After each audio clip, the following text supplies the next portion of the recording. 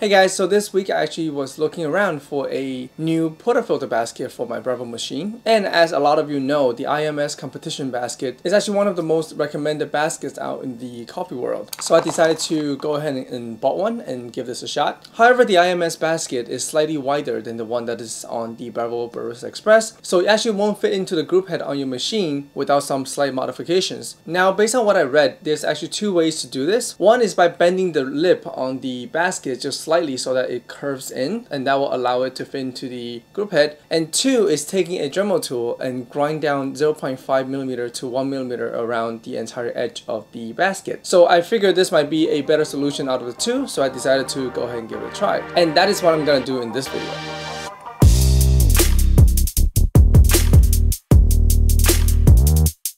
Alright guys, so we obviously have the IMS competition basket right here. Like I mentioned in the beginning of the video, straight out of the box, this basket's lip is just going to be slightly too wide for the group head that is on the Breville Barista Express. If I were to compare it to the stock basket, you will see that the little lip on the edge is just slightly bigger than the stock one. And the other thing worth mentioning is that out of the box, as far as the hole shape and size is concerned, I really cannot tell just by looking at it with the naked eye. However, you can tell that the edge on the IMS basket is just straighter than the one that is found in the Barista Express. And it should help you in terms of getting a better looking shot out of a bottomless portafilter if that is what you prefer to use. And I should also mention that this basket will really only fit in a bottomless portafilter. As you can see, it is also slightly deeper than the one that's on the stock Barista Express. I have actually tried to fit this inside the stock spouted filter. It will not going all the way. I mean, it's going to clamp, however, it's going to have a large section that is going to stick out. So just something to keep in mind. So again, if you want to be using the IMS competition basket, it will really work best with a bottomless. As far as the fitment is concerned, this basket in particular is actually not really made for the Breville machine. So even though it's 54mm, the fit is going to be quite tight. I mean, it's going to go in, but the fit is actually a little bit tighter. I mean, I don't think it's going to be a huge issue, but again, something to keep in mind. And I'm going to leave the Amazon link to this in the description down below if you want to purchase it. Just keep in mind, it's going to mention that it's not made for the Barista Express. And of course, that's why we're doing this mod today, to try to make it fit for the Breville Barista Express. And really any other Breville machine with a 54mm basket for that matter. Okay, so before we start, a couple of things that we need obviously for this. First of all, you want to make sure that you wear a safety goggle or something to shield your eye, just because there might be some metal shards that might be flying around. Secondly, of course, you need your Dremel tool. The bit that we are using today is going to be the stone bit. I've read that some people also have success using the tungsten carbide bit. However, I don't have that. So the stone bit is supposed to be good for aluminum. So let's hope that this works. Just for an additional level of safety, I'm also going to be just working inside this box. Hopefully this is going to help us trap most of the shards that's going to be flying off the basket. And of course, I don't really do things like this all the time. So, you know, the tools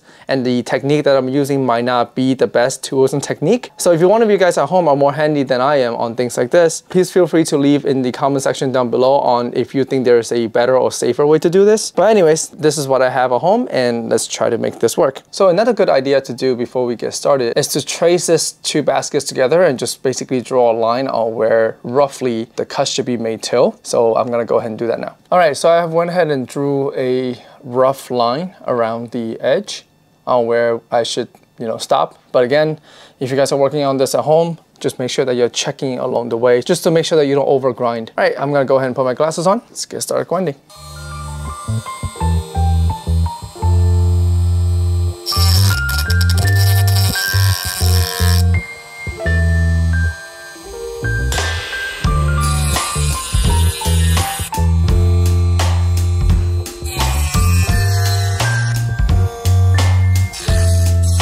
So the stone bit seems to be working a little bit slower than I would like. So I'm changing over to the multi-purpose cutter bit. So this is actually meant to be used for shaving harder metals. So let's see if this works better.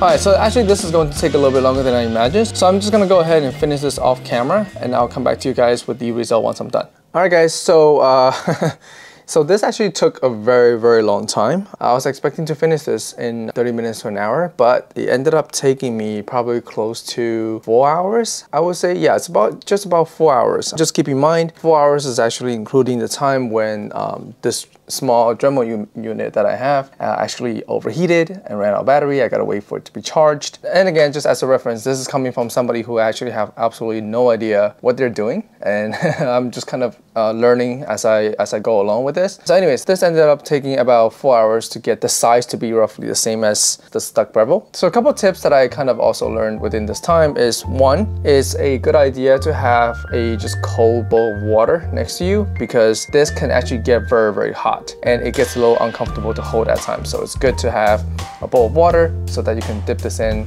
if it gets too hot. Number two, what I ended up using was actually this diamond bit. So the stone bit and the multi-tool bit was actually still way too slow, and in my kit they actually had this diamond bit, so I ended up using this, and this was probably a lot easier to operate. Well, anyways, as you can see, this is probably not the cleanest job by any means. However, it fits and it seems to be working. So what I'm gonna do is I'm just gonna take the standing bit and just basically buff it out, and to make it so that it's not as sharp along the edges.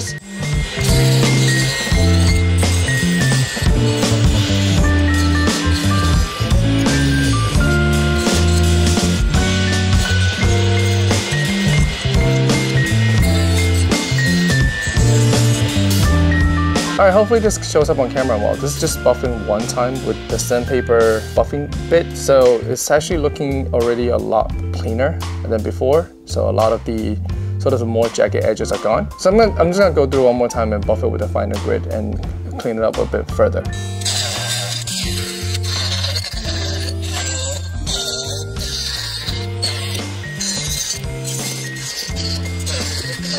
Alright, so that looks just about good enough as far as the sanding part is concerned. I'm gonna buff it one more time in the end, but just something to keep in mind that the bit set that I'm using is actually not of a great quality. It's actually quite cheap. I kind of just bought this last minute just to work on this. As you can see, just by grinding a little bit, it's already ate through most of the sandpaper bit. But anyways, it did its job. Okay, lastly, my tool came with this little wool bit. It's meant to sort of as a last step buff on the metal. I'm just gonna go ahead and run it through one time.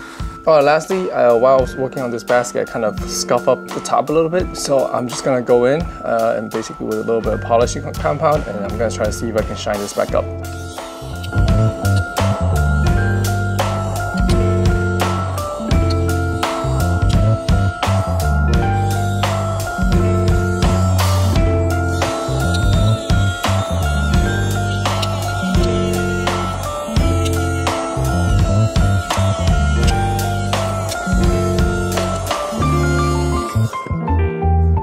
Okay, let me go ahead and rinse this out real quick.